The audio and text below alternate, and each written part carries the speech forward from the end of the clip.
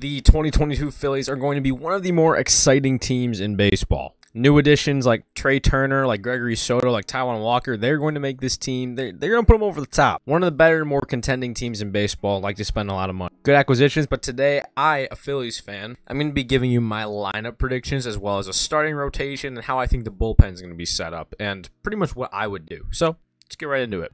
Okay, so we are here at the 1 through 9, the batting order.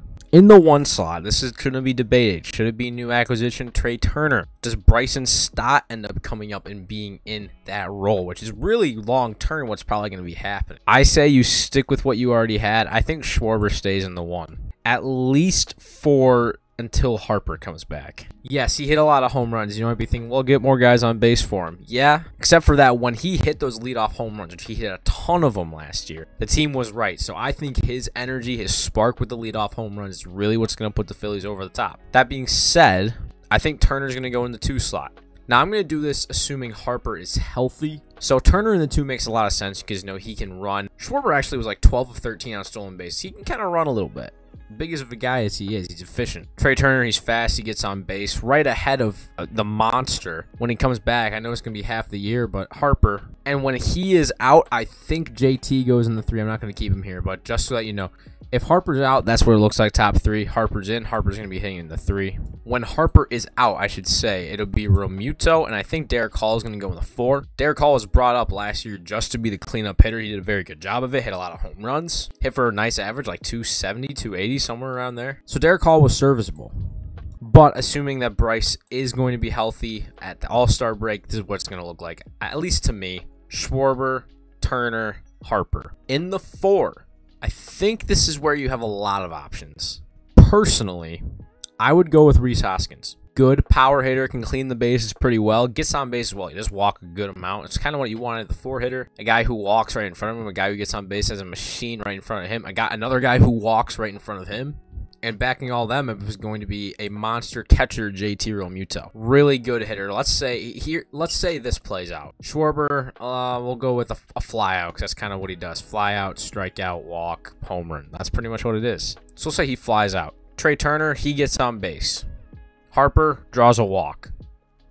Rhys Hoskins, we'll say he strikes out as well, because he strikes out a bit too. JT Realmuto's got runners on first and a second. He is clutch with runners on. That is just a good, perfect spot for him. I feel like, if I'm predicting it, I think Castellanos is going to go in the 6. He might even go in the 5. That's not what I would do. I know you're paying him a lot of money, and you really shouldn't put anybody that much farther down. I think Alec Bohm should be hitting 6th. Do I think he's going to? No. I think he should, though. And I really love Stott in the 7 hole, which really stinks. So I think for now, I'm going to put Bohm in the 8. Castellanos is going to go in the 6. I think Castellanos is going to bounce back. I think he's going to have about 800 to 820 OPS. Nothing like he did in 2021, but 8 to 820, somewhere in there. Probably more like 20 to 25 homers is probably what he's going to be having. Bryson Stott, I think he's going to break out. If you see his numbers, they were weighted from the beginning of the year.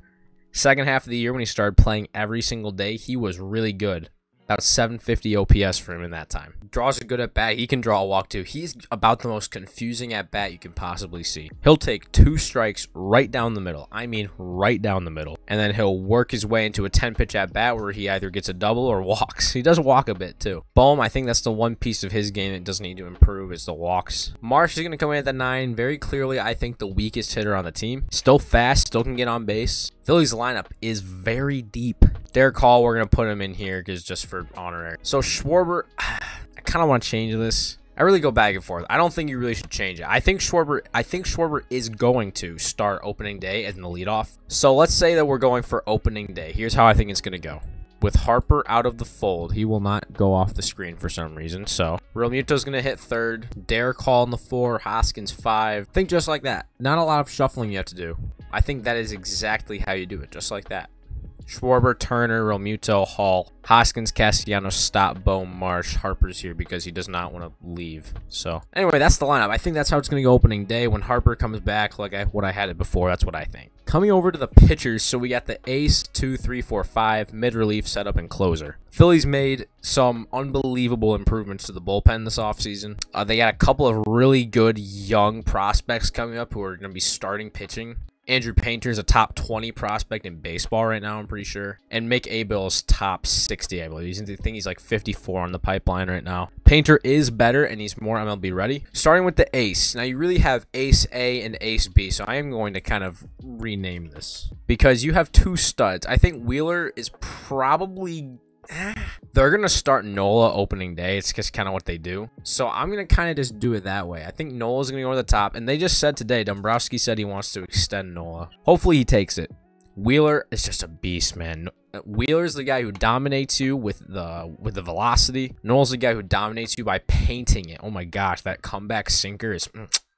Number 3, I've got Ranger Suarez. I think his numbers are going to climb this year because of the improved defense that they have. Stott going back to his natural position. A good athlete out there in Trey Turner. This is a guy who induces a lot of ground balls, and I think that his numbers are going to actually improve. Batting of the shift, yeah, you can argue that they're going to be worse. I think with the improved defense, you're going to see him bounce back to about a 3, maybe even sub-3 ERA. A year ago, he had a sub-2. He racked up like 6 WAR a year ago. In the 4, it's going to be Taijuan Walker, and you might be saying, yeah, it's a lot of money for a number 4 slot. This is kind of what he is. It's kind of what he was in New York. It's kind of where he thrived. This is a guy who's very first half heavy. Hopefully, you know, Caleb Cotham, pitching staff, see something in him that they can change, make him better long term. Got him for 4 years, so we'll see how that one plays out. In the 5, I'm going to go with Painter. I'm sorry I don't have like a PNG picture. I think Painter is the pretty obvious choice over Abel, and they don't really have another starter on the roster right now. So your number 5 really is going to have to be, unless you go with Bailey Falter, which I don't have on this list, I apologize. I think Painter, you should start to get him innings. And I think in the number 5 slot, I think that's where you should go. I mean, man, if you're a top 20 prospect, you should be ready to go, man. Hunter Green's very similar.